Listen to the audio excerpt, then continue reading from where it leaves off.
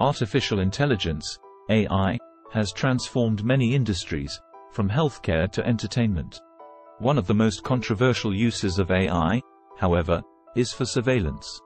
In this video, we will explore the potential for AI to be used for surveillance and its implications for privacy and security. Facial recognition technology.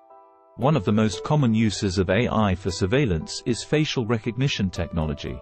This technology allows cameras to identify individuals in real time, making it easier for law enforcement agencies to track suspects or criminals.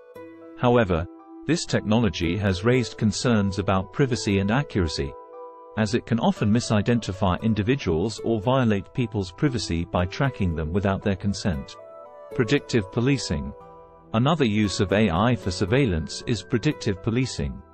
This involves using algorithms to predict where crimes are likely to occur, and then deploying police officers to those areas to prevent them from happening. While this may sound like an effective crime-fighting tool, critics argue that it is often biased against certain groups, leading to racial profiling and discrimination. Social media monitoring. Social media monitoring is another way that AI can be used for surveillance.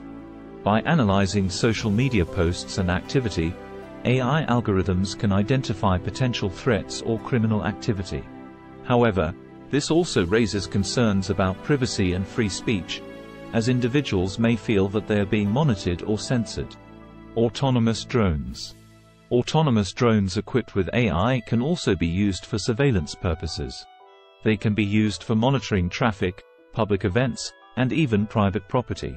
However, this raises concerns about invasion of privacy, as drones can easily fly over people's homes and record their activities without their consent. Smart city surveillance.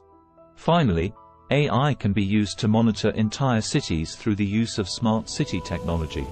This involves installing cameras, sensors, and other devices throughout the city to collect data on everything from traffic patterns to air quality. While this may be useful for city planning and infrastructure improvements, it also raises concerns about privacy and security, as this data can be easily hacked or used for nefarious purposes.